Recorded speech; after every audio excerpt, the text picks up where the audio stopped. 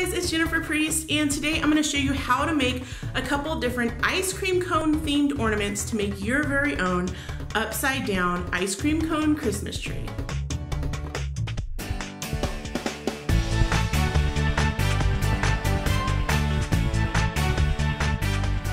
My friends at Treetopia sent us this upside down Christmas tree and 2 sets of rainbow glass ornaments, and they challenged us. They asked us to make an ice cream inspired summer Christmas tree. Now that is a big challenge because this Christmas tree is green. It looks like a Christmas tree. I was like, okay, how can we make this fun and summery and not look like a Christmas tree? We decided, okay, we're gonna take the rainbow theme. We're actually gonna make it look like rainbow on the tree itself. And then we decided, okay, the glass ornaments look great, but it needs something else. So we made some ice cream inspired ornaments. The first ornament that we made is with straws.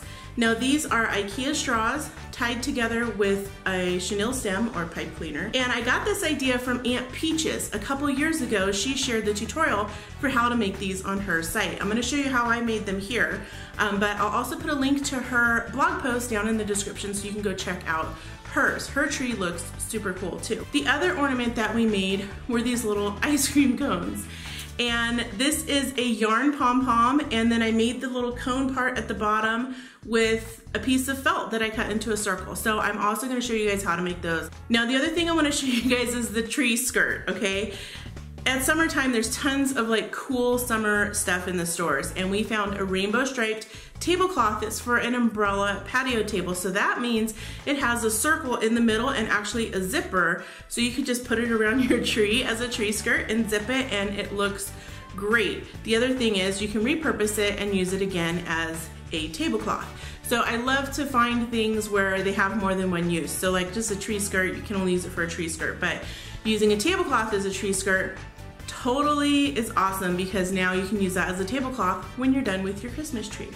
So let's get started with this Christmas in July rainbow ice cream themed Christmas tree right now. So the first thing you'll do is cut a 6-inch square of tan felt and cut the corners off to make it a round circle. Next, put a bead of hot glue on a quarter of the circle and then roll it up like a waffle cone. Now you'll want to set this aside to cool. While that's cooling, use a pom-pom maker and some yarn to make yarn pom-poms. Now, this pom-pom maker is from Clover, and I've linked it down in the description and also on the blog post for this project. It's super easy. It looks like it's not going to work, but it totally does.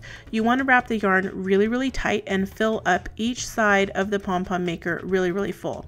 Once you have the yarn all filled, you're going to cut along the groove between the 2 sides of the pom-pom maker to cut all the pieces of yarn apart. Now you don't want to take it apart at this point, just cut and keep it all together.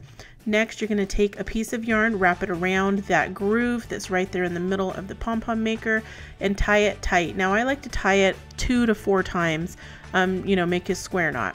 Once that's done, you're going to flip the sides of the pom-pom maker out, split it apart, and then fluff it. Once you've fluffed it, you'll use the scissors to trim any weird parts of the pom-pom that are poking out, and then you're going to use an ornament hook through that piece of yarn that you tied around the middle of the pom-pom to hold it all together, and then cut the long strings of yarn away. Next, put some hot glue in your ice cream cone, fluff your pom-pom, and stick it inside and let it dry.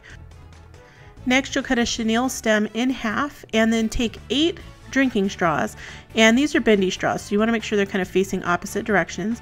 Wrap the chenille stem around the middle and twist it really, really, really tight. Now to get it super tight, you can use a pair of pliers to really twist it good.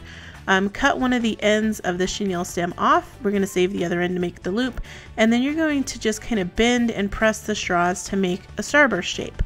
Once you have the desired shape, again, bend that extra piece of chenille stem into a loop. Next, you want to put together the upside down Christmas tree from Treetopia. All of the pieces are numbered, so it makes it super easy to put together. Just 1, 2, 3, 4. It just snaps right in place. As you're going, you'll want to start fluffing out the different pieces of the tree and also plug in all the pieces together. So this is a pre-lit tree, so you need to plug each level into each other. Once it's all fluffed and lit, you can go ahead and add your ornaments.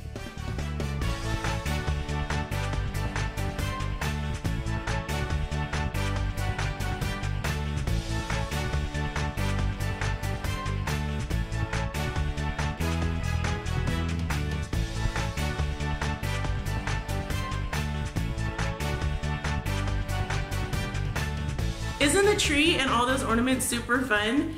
Hit that subscribe button if you want to see more DIY tutorials like this, and you can always go to our site, smartfundiy.com, to see hundreds of fun tutorials. Thanks for watching. Bye!